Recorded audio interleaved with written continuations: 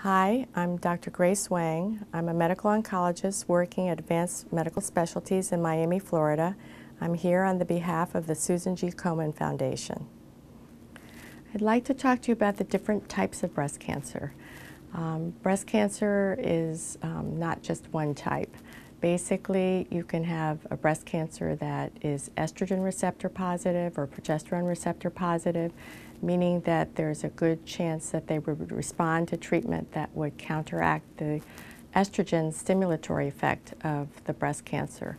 There also are breast cancers that are HER2/neu positive, which is 20 to 25% of the time, which means that it's an oncogene, and sometimes Herceptin will benefit that patient in reducing the risk of relapse of their breast cancer. There also are different types, such as under the microscope you can see an infiltrating breast cancer or a lobular breast cancer.